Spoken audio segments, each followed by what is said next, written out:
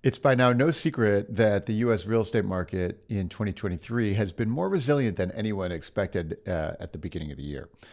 But it's also important to note that mortgage rates have surged over 7% recently, and that is sure to slow down any buyer eagerness. How sensitive are home buyers to 7% mortgage rates? We can indeed see some signals already that buyers pause. It's a holiday today, so we won't know the impact on rates until tomorrow and more until next week, but this is one data point, and so it's important to watch for several weeks whether this inflection point, this is an inflection point like September 9th last year, or whether our trends of the year, increasingly strengthening trends of the year, continue. We know that demand has outpaced supply all year. But mortgage rates really did jump this week, and with the debt ceiling fiasco in Congress and otherwise continued strong economic news, there are signals, though, that some buyers put their actions on hold this week. The rate of newly pending contracts, for example, fell by 5%. This purchase volume has been getting closer to last year's pace, but that trend stopped this week. If rates stay over 7%, do the little green shoots of market strength quickly wither away? They did last September the last time when rates jumped over 7%. So is this week the week the surprise boomlet of 2023 real estate goes bust again? Really, or is it just a moment, and then we continue the trends that we've seen for most of the year already? Well, that's what we're looking for in the data right now. Altos Research every week tracks every home for sale in the country. We analyze all the pricing, all the supply and demand, all the changes in that data, and we make it available to you before you see it in the traditional channels.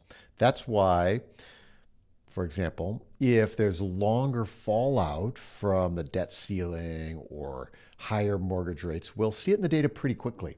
And I'm Mike Simonsen. I'm the founder of Altos, and let's look at what we can see for the last week of May 2023. There are 393,000 single-family homes in contract right now. These are the pendings for sales that will complete generally in June and July.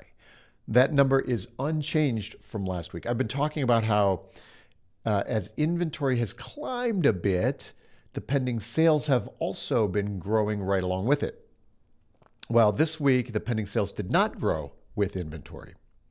This could be a signal that some buyers froze as rates jumped over 7%. There are 14% fewer homes in contract now than last year at this time. In December and January, there were 35% fewer homes in contract than a year prior. So the sales rate gap from last year has been narrowing.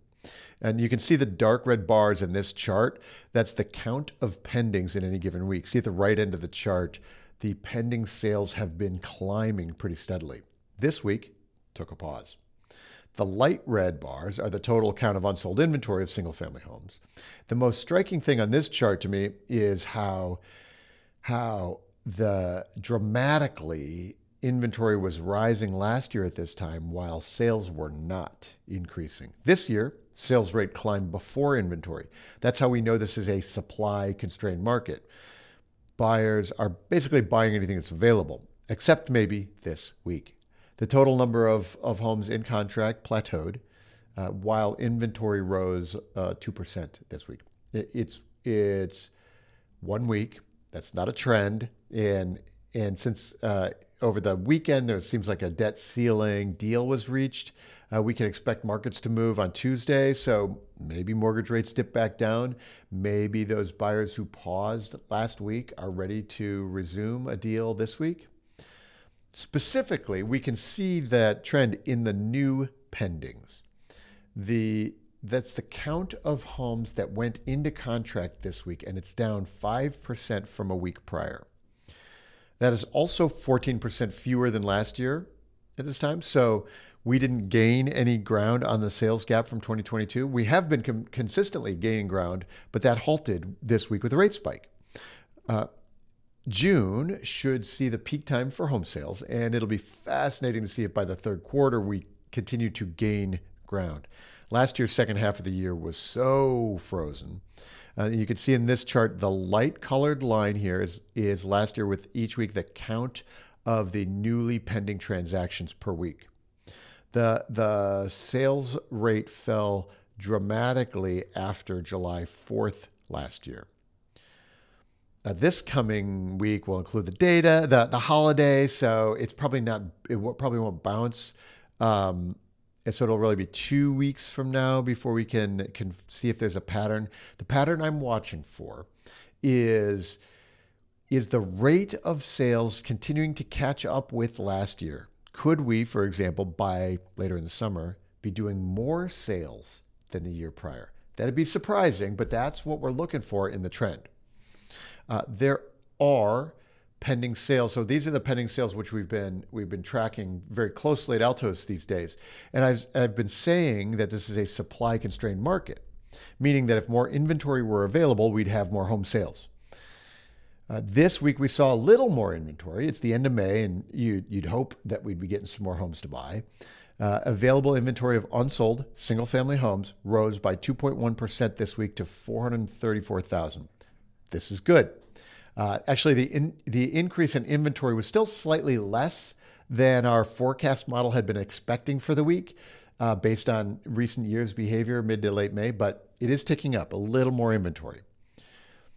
There are now just 19% more homes on the market now than last year at this time. In February, there were 70% more homes on the market than a year prior. So this is just a dramatically different housing market than we started 2023 with. And unless mortgage rates stay over 7% and buyers shut down for a prolonged time, I expect in the next few months, we'll have year-over-year inventory declines. So the gap of inventory is shrinking really quickly, even in this week when sales rates didn't rise. So we've been talking about how year-over-year inventory is up, but the gap is closing. And year-over-year, the rate of sales is down, but the gap is closing. This is also true of home prices. Last year, the price of the pendings plateaued in May, and this year they're still inching upwards.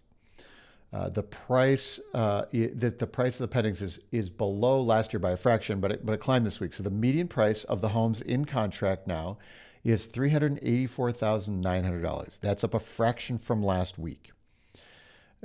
It's a little closer to the sales prices from a year ago. So just 1.3% lower than last year's prices. Home prices last June and July started ratcheting down pretty quickly each week. And some of that was seasonal, of course, but the decline was more than seasonal. So demand had stopped. So this year, it's going to be really fascinating to watch if sales prices tick up in June. We could enter July with year-over-year home price gains. It's now peak time for pricing, so seasonality could kick in, and we might not get prices back over last year's. But for the next 4 or 5 weeks, it's going to be really fun to watch this metric here, the median price of the single-family homes in contract.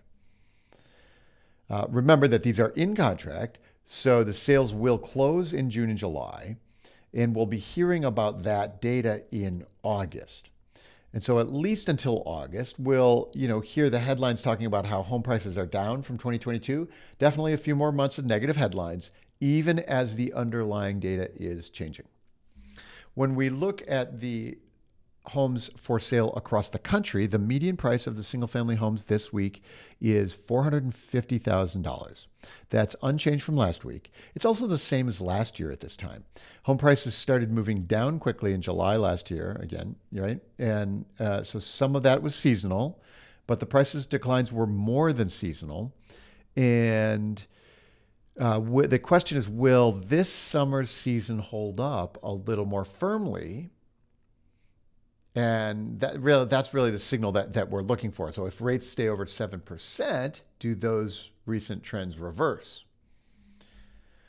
Since the new listings are a leading indicator, the price of the new listings cohort each week, it very often peaks in May, like the last week of May, like right now. So this year, the median price of the new listings is $425,000. That's 1.2% below last year. Two of the three the price measures that we use at Altos for understanding where sales prices will be in the future, they're still negative year over year. That gap is closing. And I'm watching to see if 7% mortgage rates persist and maybe the gap widens again. Speaking of seasonality, in a lot of years, price reductions are accelerating much faster by now. Usually inventory builds in March, April, May, and then anything that's still in the market starts taking a price cut. This year, because so few homes are on the market and the sales rate has been increasing, fewer sellers have had to cut their prices. So if rates stay elevated over 7% and the pause we see this week sticks around, we should see price cuts accelerate like we did last September. If rates drift back lower, then maybe not. There are now 30.2% of the single-family homes on the market that have taken a price cut. That's up a little tick from last week, 30 basis points. Many years, price cuts would be increasing by 60, 70, 80 basis points per week right now. So that's why if you look at the dark red line here, you can see that this market has had fewer price cuts than 2019.